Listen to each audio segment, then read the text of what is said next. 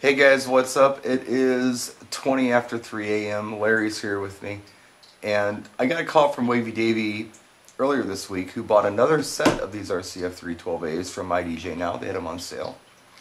And he told me something he discovered about them that I thought was cool. He said, Brian, take this concept and run with this. So I'm giving Wavey Davey complete props on this.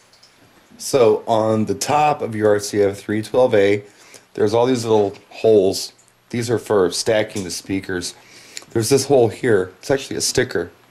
If you peel it off, look, there's a mounting nut there. Again, I think these are for fly points, but Larry and I got creative and tried a couple different things utilizing this cool threaded hole.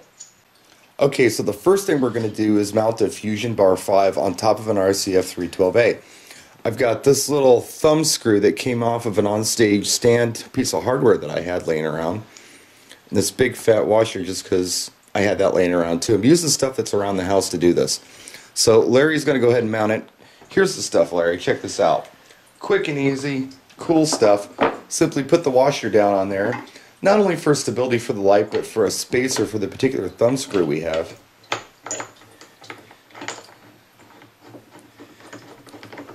Check that out.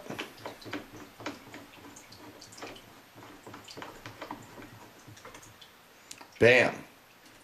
You've got a light on your 312A.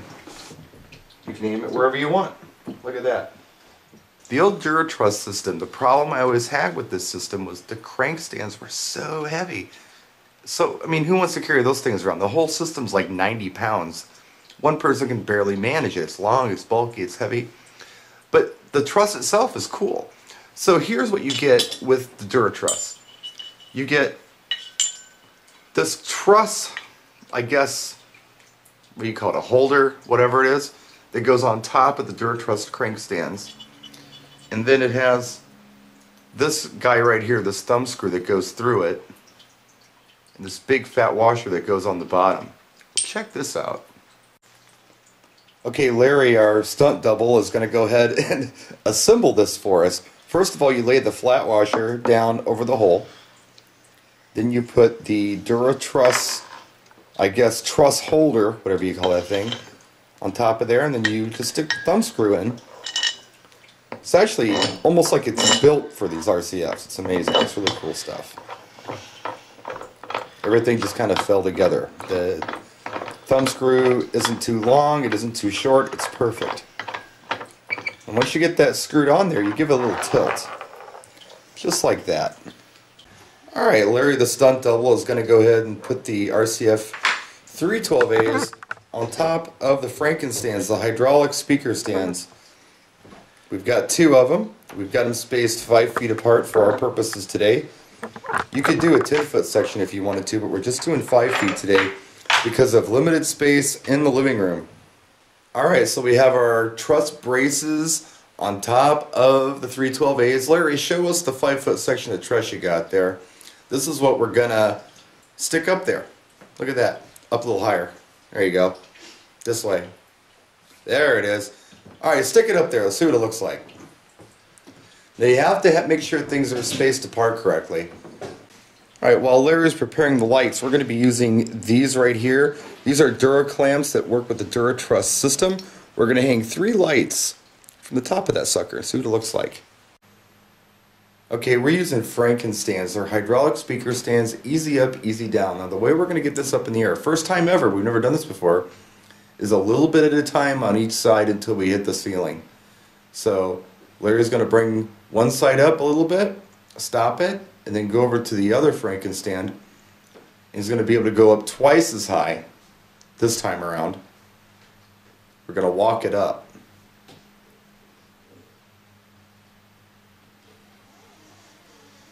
How you like being a guinea pig, Larry? It's not that bad. That looks a little higher. That looks even to me. But let's see what this looks like. There might be rattling issues once the base is going, but I don't think it's anything that a little bit of electrical tape couldn't solve. Just to kind of, you know, buffer the contact between metal on the truss and metal on the truss plates. They'll kick in a second. There we go. Look at that. How cool is that? Want to come back here and look at it?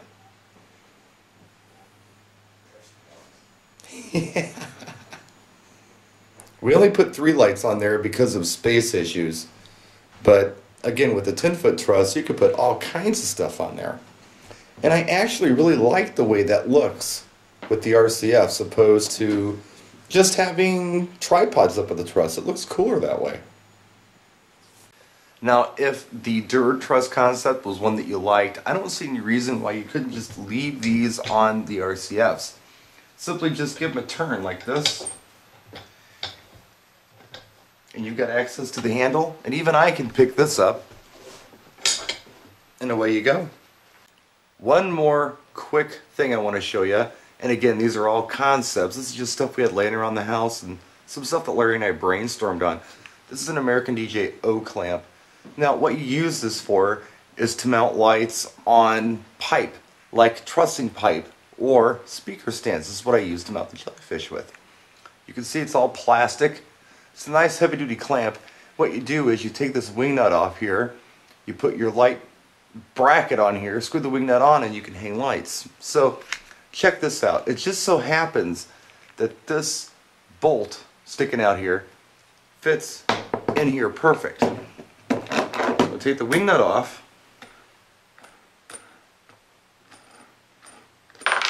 and the washer.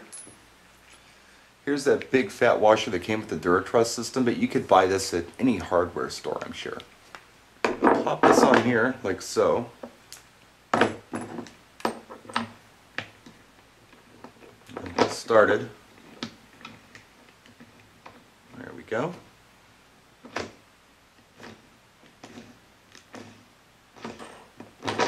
It just so happens with this washer fits on like that. Well, you may be asking yourself, what's the point of this? Check this out. This is a T-bar. Now, I'm not sure who makes this T-bar, but it's a standard size pipe. I'm not sure what the diameter of that is. Somebody could probably tell me. But basically, you stick this on top of a tripod and hang lights from it. Well, here, watch this. I'm going to take the center section off of the T-bar.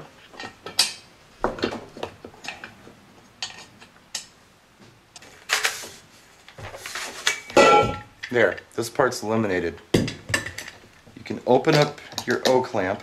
And I'll do a video on these O-clamps soon. It's been requested. Take your T-bar, stick it right here, and you've just made a light stand out of your RCF speakers. So there are a few interesting ideas and stuff that Larry and I came up with in just, what, a couple hours maybe? Most of the time was the setup and testing it and seeing how it would work, just with what I had laying around. But like Larry keeps saying, the possibilities are really endless with this. You can do all kinds of stuff if you had the right hardware. So if there's something you want to see us try, let us know. We talked about trying to get some different sized thumb screws and things to mount, maybe some smaller moving heads. I did do a Vizzy spot with the Omega clamp on one of these lights too. I needed the spacer. I used like a roll of tape just to see if it would work. Maybe once we perfect what the spacer should be, we'll show you that in a video.